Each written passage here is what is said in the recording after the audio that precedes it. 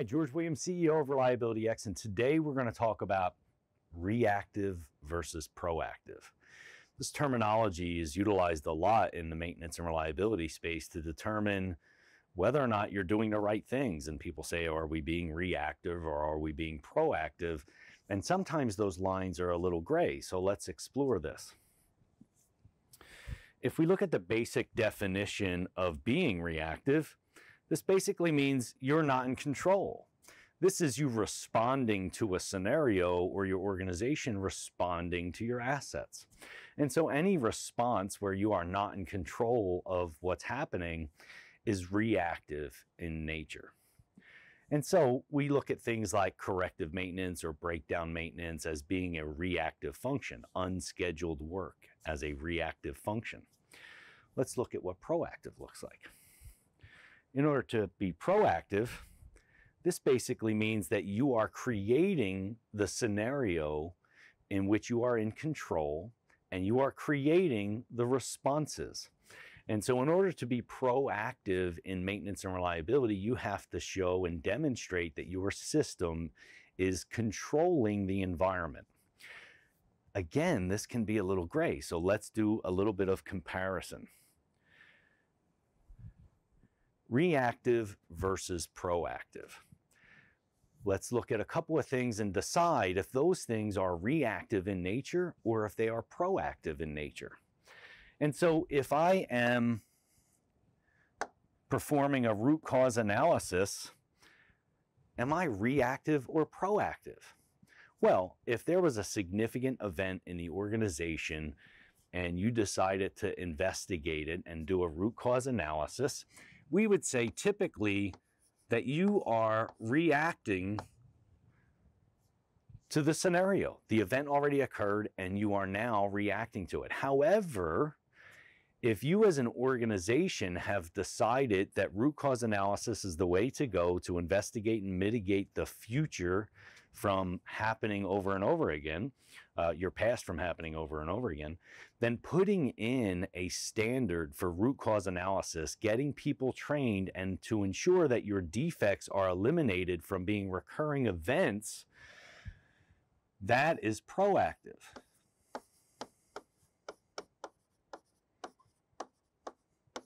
So simply having an event that creates a scenario where an investigation happens in and of itself is a reactive function.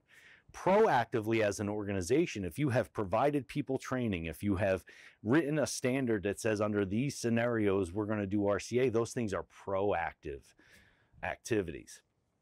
However, the execution of the RCA, reactive.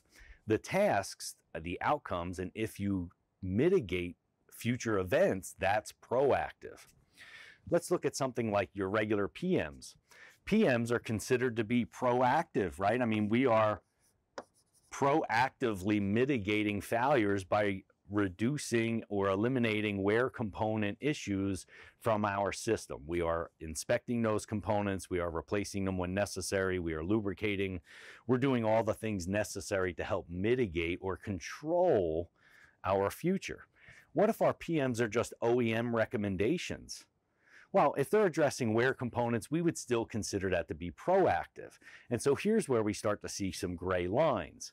More proactive would be taking your critical assets and putting them through some failure mode, whether it's an FMEA or an RCM approach, to identifying failure modes and getting the best strategy where we're utilizing predictive maintenance technologies.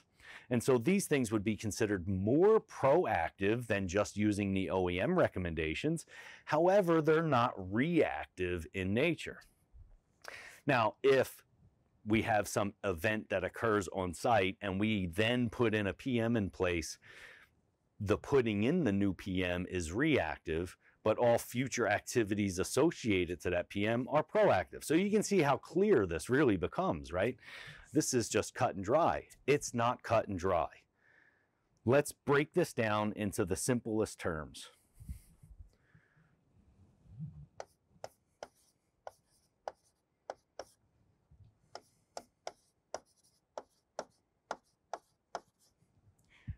Whatever you're doing today if you take steps to make tomorrow better, if you take steps to create control or more control, where you are moving from the assets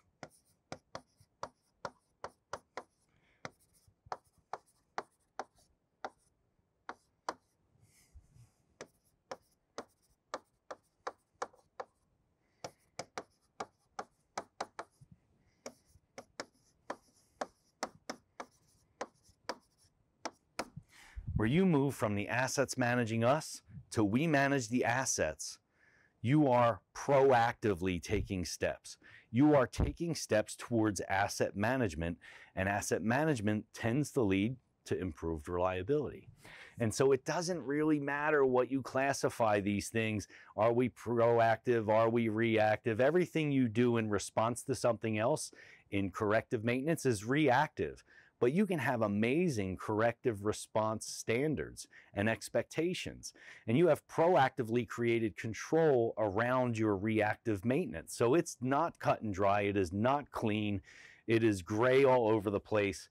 If you are making tomorrow better than today and creating control to go from the assets manage us to we manage the assets, then you are proactively improving your process.